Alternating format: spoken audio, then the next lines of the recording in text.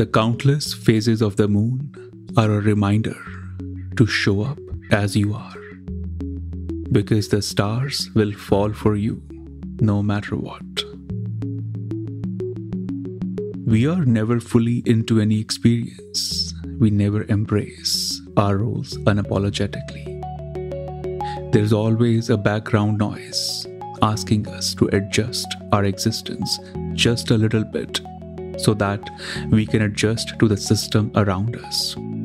As a result, we miss too many stars, too many rains, too many full moons, too many moments of awareness.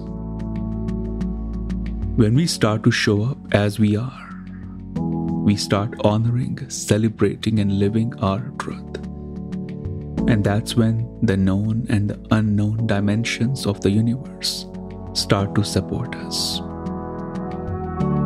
Take a deep breath, relax, and ask yourself, how will I show up today? I am Chandresh Bhardwaj, and this is Leela Gurukul.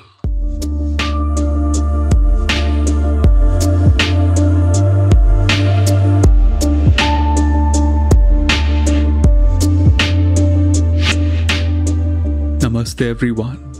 I hope you are feeling safe, relaxed, and grounded wherever you are. And I hope the year 2022 brings you immense calmness, clarity, and courage each day in every possible way. The topic of non-duality is something I come across frequently. There are different reasons why somebody would be attracted to non-duality, and hopefully by the end of this episode, you'll feel more confident and clear whether this is the path for you, and if it is, when and how you should be walking into it. This is episode for all those who sometimes want to escape the noise, cut down all the drama, and just find peace in the solitude where there is no ego, no identity, and simply you. Non-duality is also known as non-self, or in Sanskrit Advaita, or also the experience of this oneness consciousness. The teaching of non-duality is very simple. It says that there is just one consciousness in existence, and you, I, the trees, the mountain, we all are inseparable part of it. And when we start to see the world through this non-duality lens, your suffering, your ego, your desires, all their drama can gently, automatically diffuse itself, because there is no separation between you and me. I have shared many stories of Buddha and other teachers in this episode where you'll absolutely see the glimpses of non-duality. But that's Buddha. He could walk into non-duality and celebrate it joyfully. But what about people like you and me who are very much into this world, and we are trying to witness our desires, temptations, ego, greed, and all those elements that make us human? What shall we do? So first thing that I would love to mention here, the people I have come across who start to feel attracted toward non-duality. Many of them start to go into it after some heavy experience in life. It could be a breakup, death of a loved one, or even a relapse on the journey of recovery from substance abuse. Or it's something so shocking and so disappointing that they feel they don't want to be in this world anymore. And they find ways so that they could continue to live in this human life and yet so detached from everything and everyone. There is no one-size-fits-all formula in spirituality. Just like you cannot be teaching high school stuff to a first grader and you cannot teach MBA stuff to a high schooler, the same way, there is a right time and space for non-duality to step in. everyone wants to experience this idea of non-self. It's obviously very seductive to the soul. And it also feels perfect escape from our problems, because there is this spiritual label blanket that gives us a very good look in society. And we all know that we celebrate people who are not into this material world. Irrespective of how they are showing up in the world, we just celebrate the idea of spirituality that's thriving in poverty. And the marketing experts of many gurus, they know it. And that's why they keep projecting a very non-material glimpse of their guru. So the gurus could be traveling in private jets, but in public, they always display this energy that I hate money, I don't need it. And yet, there is immense, infinite money in the bank accounts. The point here is there is nothing wrong with the money. In Tantra, we celebrate the abundance, not just the material wealth, but also the social well-being, financial well-being, mental well-being, all kinds of abundance.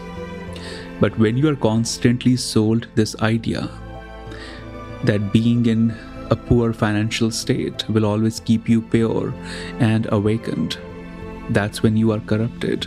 And that's when all these taboos, be it about spirituality, money, sex, death, they kind of limit our experience of life.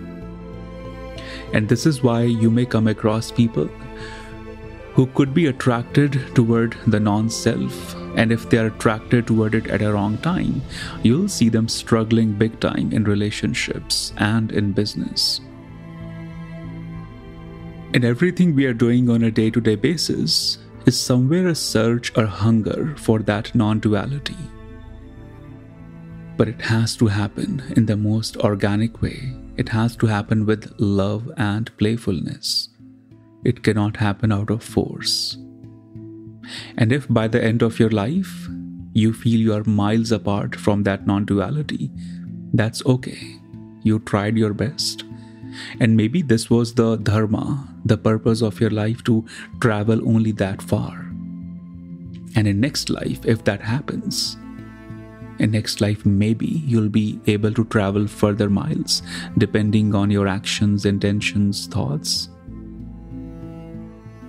The problem is we feel that if 10 people are enlightened, I also have to be enlightened exactly as how they are enlightened. And by doing that, we do not honor our individual journey.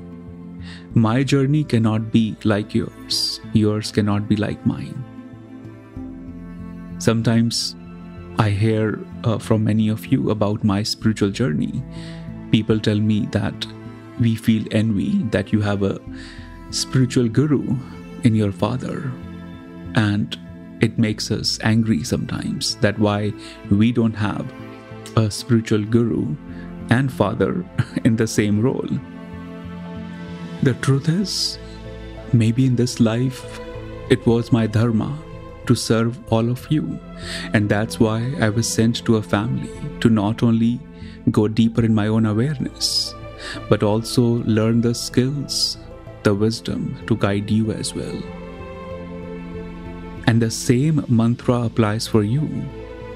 You could be an accountant, an artist, a lawyer, a doctor, or working in a business. And that's your dharma. If you live that dharma with complete awareness, you will find plenty of creative and spiritual ways to not only find your truth, but to also help the society on a collective conscious level.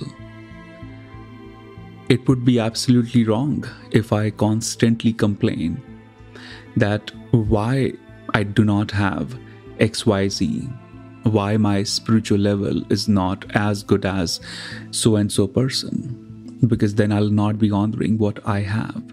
And the same goes for you. If you feel that you could have something and that could have made you extra stronger or enlightened, you miss out what you have. You miss out what's already there waiting for you to expand in you, to evolve you. And the point is, non-duality is waiting for you. It's a destination, it's not the bridge. And when you start honoring it as a destination, your entire perspective on your spiritual practice will shift. So my friends and seekers who are practicing Om mantra, crown chakra meditations, attending random Kundalini meditation experiences, my request is to take a pause and disconnect from all these practices, because you are trying to teach the MBA level of stuff to a high schooler. It could get very frustrating. And you're trying to lift weights, but walking every day could be amazing for you. But if you keep lifting weight beyond your strength, you may break your muscles. You may get hurt. And that's why a lot of people who continue to experiment to taste that non-duality, they do get hurt mentally, spiritually, emotionally, even financially. They start to feel damages on the spiritual path. In Tantra, we honor all the elements that are presented to us. The famous 5 elements: Kam, Krodh, Lobh, Moh, Ahankar. The English translation is sexual energy, anger, greed, attachment, and ego. There's no other tradition I know that honor these elements. Only Tantra honors all of these elements. Why Tantra honors this? Because Tantra says that through these elements, you could finally understand the silliness of these elements. But there's a time, place, and experience for that. You should not find sexual energy silly simply because I'm telling you. You should find it silly when you have indulged in it so deep and you realize it doesn't give me anything except that moments of pleasure which are gone in few hours, and then again I crave more. When you realize that anger has never solved any problem in your life, it has only multiplied problems, then you gain the understanding and wisdom that anger is something that I can use as a navigating force. It should not be dictating my mood. It's not put in my system to dictate my mood. Why am I so reactive to it? And same goes for your attachments, your ego. Same goes for your greed. When you start to honor these elements, understand the play, the drama, the root of these elements, then the new gateways open up, and then you realize that there is this non-duality waiting there. And that experience of non-duality is not at all forced. It's not a fragile non-duality. I come across people who are self-proclaimed enlightened beings, but that enlightenment is so fragile that if one morning they don't get their oat milk with coffee, they burst out. So it takes only one oat milk to get them out of that peace. And that's okay, that's human, right? But if you put yourself in this bubble and illusion that I'm so enlightened, that nothing can get me out of this space, but then it only takes a quick trigger from external world to get you out of it. It's a reminder, it's not a shame, it's not a judgment, it's a reminder that it's okay. Why are you in so much rush to reach there? You could be in this place of bliss, calmness, and clarity by simply doing one simple thing. And that could open the gateways of non-duality. And this is the only way how you can safely and organically open up the powerful dimension of that non-duality, the non-self. When you stop romanticizing the idea of non-self and show up for your dharma, for your breathing, for your creativity every day, that's all it takes. In fact, I would request you to stick to a very simple spiritual meditation routine and do it for next 6 months. That will be 100 times more powerful than reading the most amazing 10 spiritual books of all time. I'll repeat again. Stick to something very simple in your spiritual routine and repeat it daily for at least 6 months, and you will be far ahead in your journey than what you would be by reading a bunch of bestseller spiritual books. That's the power of consistency. That's the power of building relationship with your awareness. And those of you who feel ambitious and willing to go deeper into this work of transcending the sexual energy, ego, greed, attachments, I invite you to apply for the Leela Gurukul School. It's the school that's designed to work with curious seekers like you. The seekers who are excited about the idea of non-self, but also willing to do the work to arrive there in the most organic, joyful, and playful way. The Leela Gurukul program, Conscious Meditation, is a 90-day program where 3 teachers, me and 2 of my amazing students, work with you to guide you, support you, hold you stronger every week. Once you apply in the website leelagurukul.com, the application comes to us, you schedule the call, you and I will get on a Zoom call and have conversation about why Leela will be a good fit for you and how you and I can work together to make this journey fulfilling and joyful. I wish you all the best in your exploration of the non-self. May you arrive at it in the most joyful and playful way. That's all for today. Be safe, be well. May the teachings of Tantra continue to guide you and heal you.